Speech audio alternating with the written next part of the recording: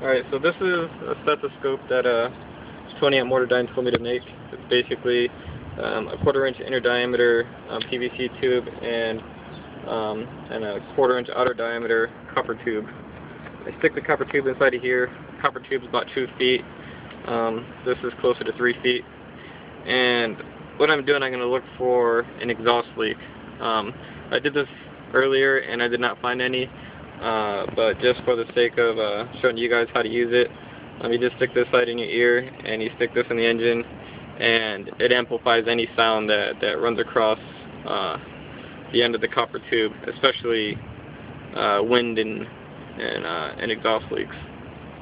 So let me turn on the car.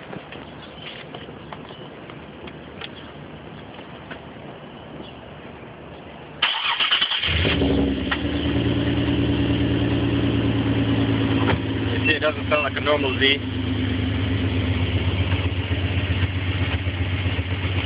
So you stick it around the headers, if you got headers, so that's what I'm checking to see if there's an exhaust leak. And if there's any exhaust leaking out of there, it would definitely pass through this and it would amplify the sound dramatically. And I'd be able to pick it up.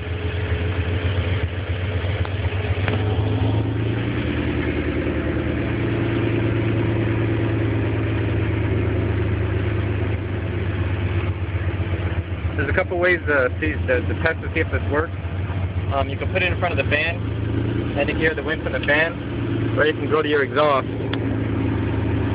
and you can hear the amplified sound of your exhaust through the tube, and it kind of gives you an idea of what it's going to sound like. So it's a good troubleshooting tool. I never knew this. It was this easy. Yeah, that's it.